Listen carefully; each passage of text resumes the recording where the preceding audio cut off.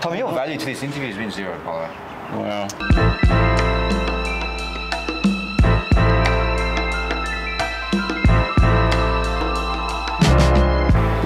Exciting. Top World Cup so far. I mean, look, we said Argentina win the World Cup. And did I say Brazil? They've started off. Nah.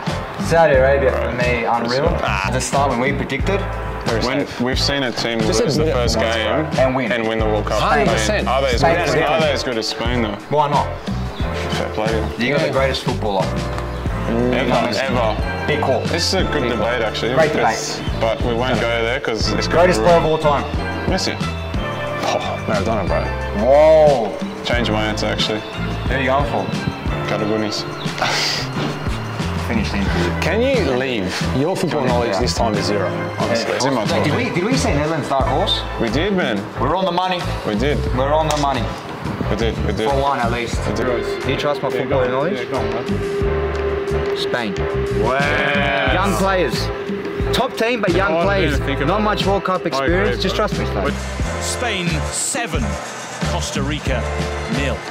Wow. It's brought it up again. Football knowledge.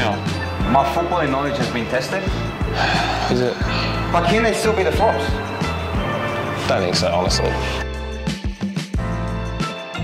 That's a good question, man. Let me think, because I want to give you a good one. Do you know, okay, I'll give you one. The number 4 for Morocco.